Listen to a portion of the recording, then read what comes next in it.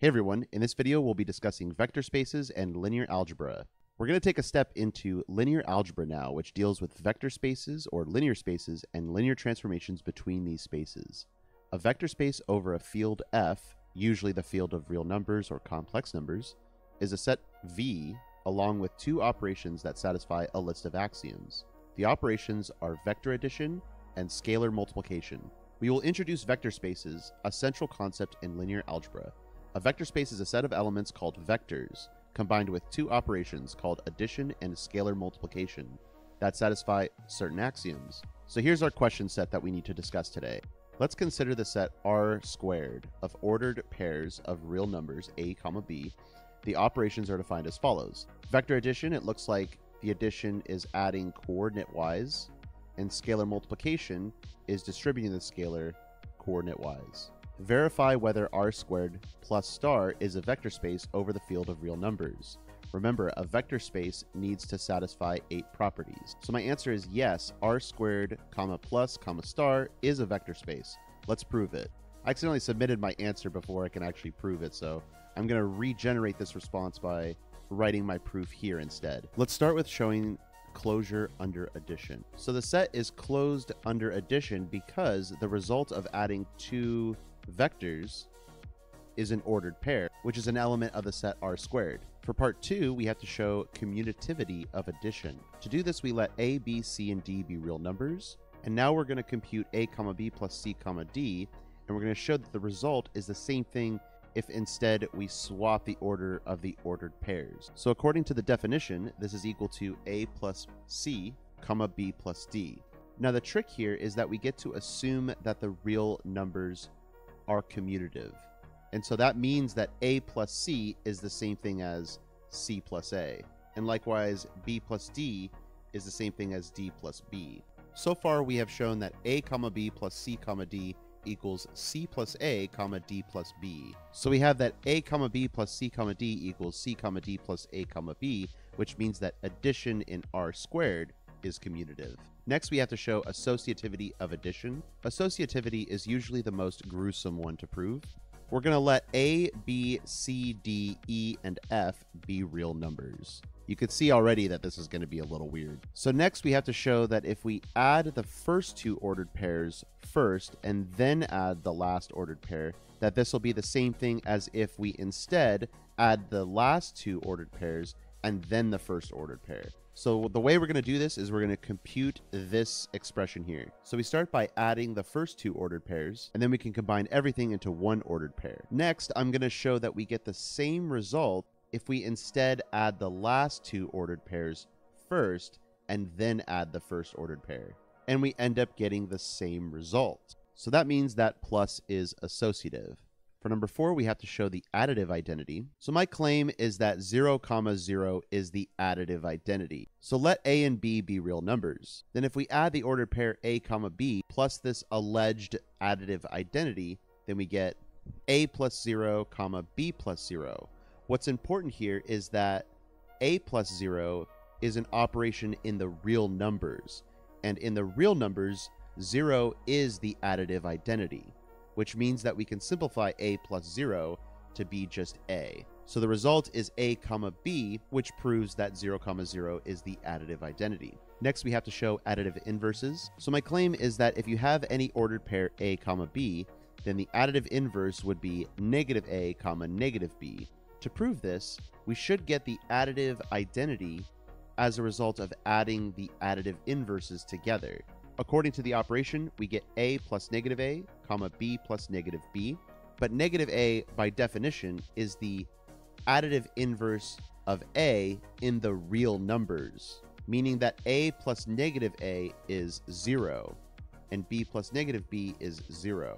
And so as a result, we get the additive identity. Next, we have to show closure under scalar multiplication. So let a, b, and k be real numbers. Then k star a, b is just k times a and k times b. What's important here is that this operation here is not the same thing as these two operations. These two operations represent multiplication in the real numbers, whereas this operation represents scalar multiplication on ordered pairs. So it's important to know that even though I'm using the same symbol for both, they actually have two different meanings. To show that 6 is true, we just have to state that the result is an ordered pair, which it is. The next thing we need to show is distributivity of scalar sums. So let a, b, x, and y be real numbers. So when they say scalar sums, they mean that scalars are being added. So x plus y represents a scalar on the ordered pair a comma b. Now by definition, this is x plus y star a and x plus y star b. Now we do know that the distributive property holds for real numbers, meaning that since this operation here, this star, is multiplication in the real numbers, that means the number a distributes into this parentheses, and the same applies to b. So we can rewrite this as, we get xa plus ya, comma xb plus yb. Next, we have to show that we get the same result if we instead scale the vector a comma b by x and y separately and then adding the results. So this gives me xa comma xb plus ya comma yb. Now what's important here is that these additions represent additions in the real numbers, but this addition here represents addition in R2. With that said, we do addition coordinate-wise. So we add the first coordinates together, and then we add the second coordinates together. And so if you notice, either way, we get the same result, which means that the distributive property holds for scalar sums. Lastly, we need to show the distributivity of scalar multiplication over vector addition, which is going to look very similar to number 7. In this case, we'll need a, b, c, d, and k as real numbers. So we need to show that we get the same result whether we add the ordered pairs first and then scale, or if we scale each ordered pair first and then add. We need to show that we get the same results. We can start by adding a comma b plus c comma d. That's by definition of addition in R squared. Next, we're going to use scalar multiplication in R squared, and we get k times a plus c, comma k times b plus d. Now we know that the distributive property applies to the real numbers, which means that we can distribute this k across this parentheses, since this multiplication here isn't scalar multiplication, it's multiplication in the real numbers. So we get ka plus kc, comma kb plus kd. Next, we're going to try to get the same result by scaling each ordered pair first and then adding the results of those two vectors. So we get ka comma kb plus kc comma kd, and next we can use addition in R squared to get ka plus kc comma kb plus kd, which is what we got from here. This means that these two things are equal, and so we have shown the distributivity of scalar multiplication over vector addition. Therefore, R squared comma plus comma star is a vector space. Let's see how ChatGPT responds to this. Excellent work. You've thoroughly demonstrated your understanding of the properties that define a vector space. Nice. Feedback. Your detailed answers to each of the 8 properties are all correct.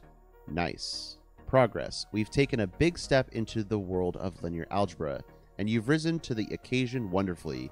You've successfully demonstrated your understanding of a key concept in linear algebra, vector spaces. You've shown that you can verify whether a given set with 2 specific operations forms a vector space by checking the necessary properties. So before we move on, I want to make an adjustment here. This would be the topics that we would cover next, but I'm actually going to hit the thumbs down button because I don't like the progress section. From now on, I want the progress section to synthesize the progress made throughout this entire conversation history.